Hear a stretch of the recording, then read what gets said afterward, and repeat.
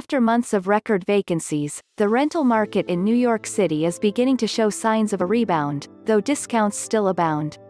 In Manhattan, more leases were signed last month than during any December in over a decade, boosting the median rental price by 1.3% compared to November.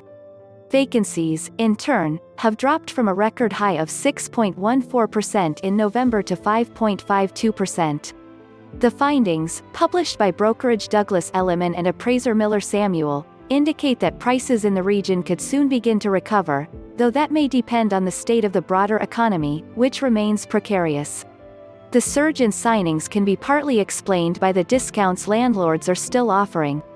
The median studio in Manhattan, for instance, rented for 20.9% less in December versus a year prior, at $2,083. The median two-bedroom rented for $3,993, a 20.1% decline. Some renters are also returning thanks to the arrival of coronavirus vaccines, which have hopefully brought the end of the pandemic into sight, even as the virus continues to ravage the country.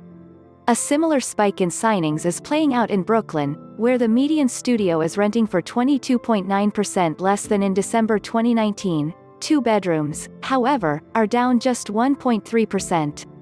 The vacancy rate is falling there, too.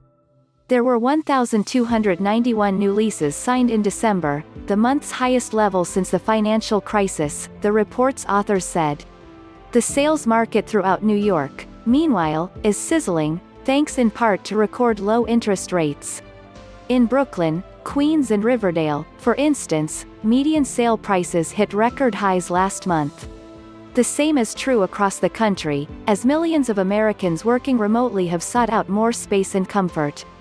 In October, national home prices achieved the fifth largest monthly gain since 1996, and the biggest increase in 15 years.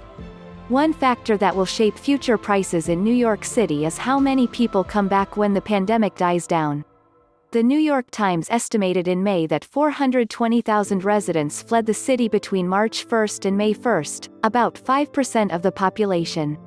Some flew temporarily to their hometowns, others holed up in ritzy mansions upstate or in the Hamptons, while an untold number left for good. For those considering a move back to the Big Apple, for the moment there are discounts aplenty.